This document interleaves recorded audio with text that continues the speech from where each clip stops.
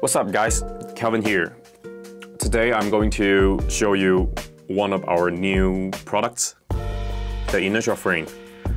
And then we are working on both style. One is the X style frame, and the other one is DC style, the dead cat style frame. And we're still working on the dead cat because we are waiting for the DJI new air unit. As you guys know, there is a lot of leak already, and then we are trying to make the dead cat style can work with the new camera, the new DJI 4K camera, without the prop view. And then if we can make it good enough, then maybe you don't need a GoPro on top. We will see, because we still don't have any spec on the new DJI camera yet, and then hope they can make something very good for FPV, and we don't need to put an actual GoPro on it. So this is just an ideal things, and we are still waiting for the spec for that camera that we can put in. So this is another things we're still working. And back to the X frame that we already released. This is the X frame, and the name is INERTIA.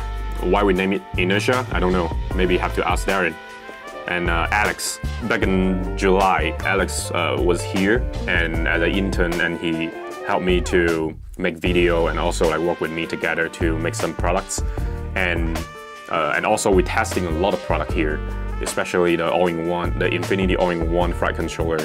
And he is keep asking me like, hey Calvin, can we make a frame? I want to make a frame that I really like. I want to put all the idea that I like to into a design, and can we try to just make it? So we start to design the frame, and then Alex basically just hand draw the whole frame out, and then work with our mechanical engineer, and we make couple different revisions and test them, and finally we have the product ready. This is the first revision, and you can see on the side plate for the camera is a little bit different. It's still hot mounting for the camera directly to the carbon fiber plate. This is the revision B, and this is the A. So the revision B, what we change on here, we make the camera plate backward a little bit, and also the shape is different, and also the camera mount, it's not on the carbon fiber plate. We make the camera to mount on a 3D print parts.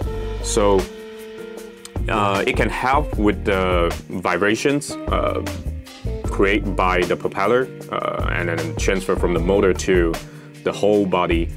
So as the test result, we feel this is better. So the final product is like this style.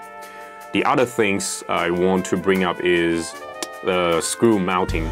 We're using this 3-position lock style. It's basically 3 screws for each arm. If you break one arm, you can just release 1, 2, 3. For example, you break this arm, you just release 3 screws, and you can take out the arm and you can replace them. And this is the revision B. We are trying to use smaller size hardware like the M2 screw in here. But it end up, I feel M2, it's probably not strong enough. So we changed back to the M3 style screws, like this one. This is the M3. And the other things is we have a LED board. We have a LED board on the back. We are still making the productions for the LED board, and we will have that ready to come with each frame that we sell. So you can have the LED to wire up to your flight controller, and you can choose whatever light color you like. It's RGB LED controlled by Beta Flight. And for the other things is the camera mount. I want to bring up again. So we have different type of camera mount. Like this style, it's a 3D printed camera mount. It's basically a super low profile. The GoPro, when you put in the GoPro, let me take this one out.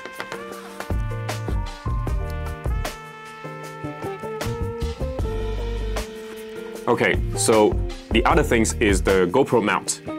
we have this action cam mount that it works with M4 hardware.